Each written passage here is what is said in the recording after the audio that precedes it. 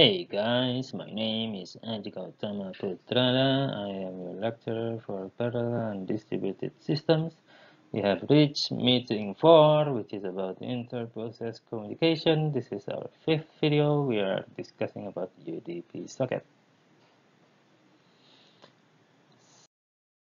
So, UDP socket, like we discussed earlier, is like the UDP in the transport layer, which is connectionless.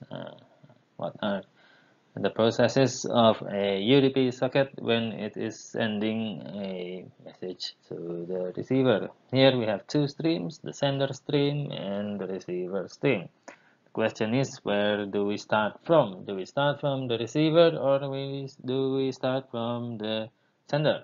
The answer is we start from the receiver. Now, if you remember, no, don't remember first what it needs to do, it uh, creates a socket. So here the first process is to create a socket.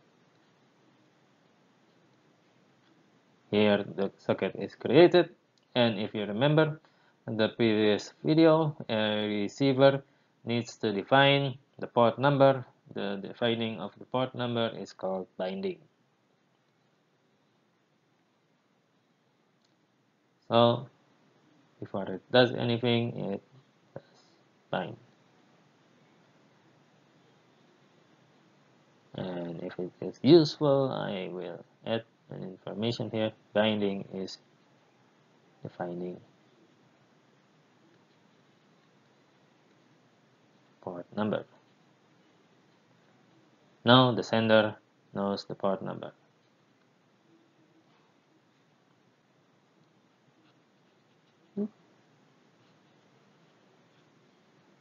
I know the port number.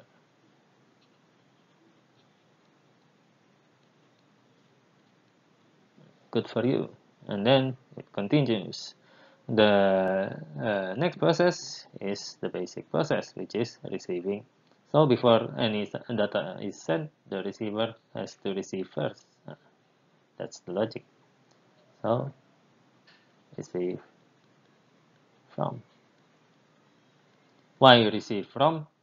Because first it receives the message, secondly it receives from a certain party. Here it blocks. So it is blocked until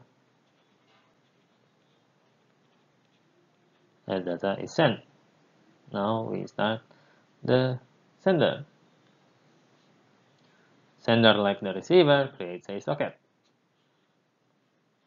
First process is to create a socket.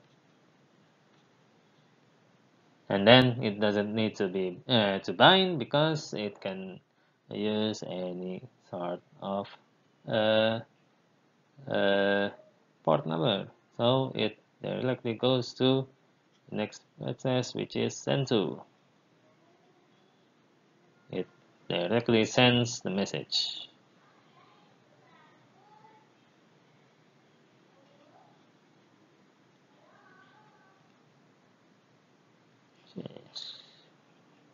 After the message is sent, the job is done, it can close the socket.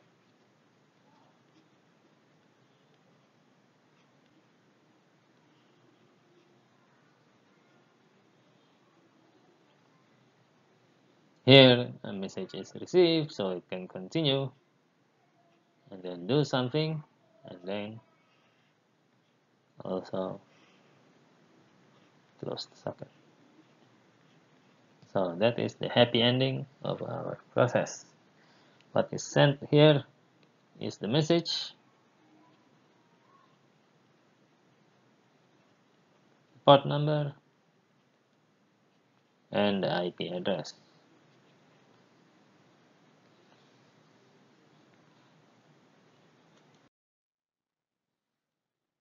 So that is the end of our uh, fifth video. In this fifth video, we have successfully discussed about UDP socket. In the next video, we will discuss about the next socket, which is TCP socket. Thank you for your attention. Let's meet at the next video.